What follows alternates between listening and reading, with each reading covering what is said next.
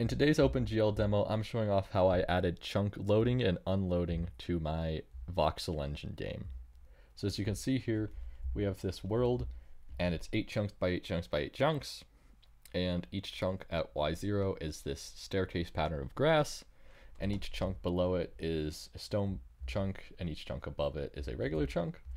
And if we fly in any particular direction, you'll see that the terrain loads in front of us, and as we fly in any direction, the terrain behind us deletes. So the way we do this is, in our world class, we first have 2 extra threads. We don't all run it on the main thread. We have 2 separate threads. We have a thread for chunk threading and mesh threading. So, and we call this function in when we create a world, which is just like a singleton class, and then we stop threading once we delete it, which just joins the threads back together. So in our chunk thread, we check if we need to load a chunk, then we update chunks and we set this to false. And we set update chunk boolean to true whenever we move our player into another chunk. So whenever we update position, we call this, and then this thread will pick it up, and these are all atomic bools down here, so it is automatically synchronized and it doesn't run into errors with accessing data. And then in our update function, an unordered set of new chunks, then we have this 3D for loop that iterates x, y, and z from player location minus render distance to player location plus render distance for all 3 of them. And we create a new chunk, we create a new position at that location, we insert it to new chunks, and then if we cannot find it in our loaded chunks, then we add the chunk, which calls the constructor of our chunk class, and then we add that to loaded chunks.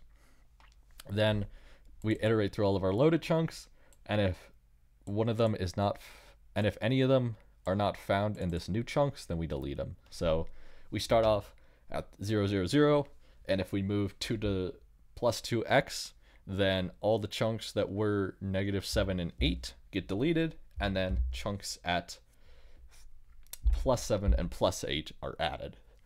But we do not add their mesh data yet, which is this setup visible, so we only call that if we set that to be true, but we set it to be false. And the reason we do this is because I'm not sure how you do it, but at least for me, whenever I added OpenGL functions to side threads, they just never worked. So we add all the chunks, and we, as we can see later, we do all the calculations for setting up the mesh, but we do the final few OpenGL calls on the main thread. So we can see this down here after we reset. So we set new chunks equal to loaded chunks, and we say update safe world data.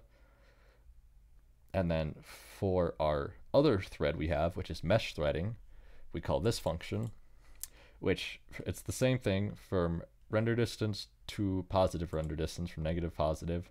We create a mesh load, which is player location plus that, so it's the same up there, but this time we create a unique lock on world data mutex, which is a shared mutex, so that locks the data so that, well, that thread's accessing it, no other thread can access it, so you don't get weird errors. And once we have this lock, if that world data is not a null pointer, and we should set up its mesh, which is a function in chunk, which basically says, does it not have a mesh, and its calculations are done, and the 6 chunks around it are loaded. And if all that's true, we calc visible block threads. And what this does is, in our normal set up visible blocks, we call calc visible block threads and then after calc thread. So what setup visible, where is it, right here, this one, what calc visible block threads does is it gets each chunk next to it, and then it iterates through this big for loop for every block and adds each face that is exposed to this translations vector. And then in our function after that, in our after calc thread, we generate a VAO, VBO, and an instance VBO. We bind the buffer data based on translation.size, and we pass in the data that we got there, and then we set has mesh to true. So normally we do that if it's all on the main thread. We would have all done that all at once. We create the chunk, we calculate all of its vertices, and then we would add those to the buffer so that they can later be drawn down here. But since we're working with multiple threads, we break that up into two parts. So we have one thread entirely dedicated to just calculating visible block threads. And then once that's done, it sets this variable calc done to be true. And then in our draw call, when we draw chunks, which down here in our update chunks, we would say update safe world data set to true. So what this does is it checks, is update safe world true, which means have we actually changed world data, and we can get a lock to world data.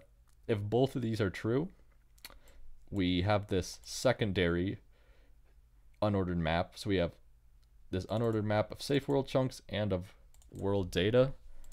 So if safe world data or world data is free and we've updated the chunks, we clear safe world data, and then we set all the values of world data to safe world data. But in the process, if it's calc done, if the value is calc done, which means all the math is done and all the calculations are done, you just have to run the final like 8 OpenGL functions. We simply run those before passing it into safe world data. Then we unlock it, set that variable to false, and then after that, for each value in safe world data, we draw it to the screen. So what this setup lets us do is that when we're running the game, the main thread keeps a consistent FPS no matter how many chunks are loading. But as we move around, the other two threads will pick up and start generating chunks and start deleting chunks and start processing the mesh for chunks without any noticeable lag. So we can like fly between these chunks and we see we get no errors, but once the functions are done, they start generating in chunks for us, which allows us to have smooth gameplay while actually loading in the world. And if you want to see how the rest of this project works that we didn't cover in this video, you should click on this video here, which is part 1 that explains all that. And until next time, see ya.